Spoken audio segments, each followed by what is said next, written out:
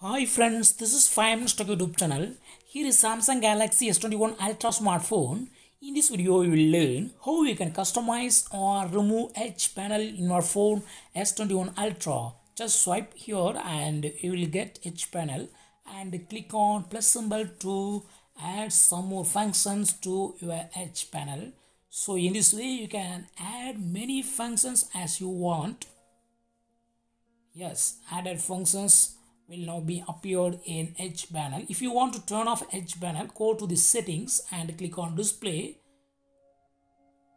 Now turn off the button against edge panels, and now you will not get any edge panel if you swipe on the right side bar. So in this way you can easily turn off edge panel for your phone Samsung Galaxy S21 Ultra.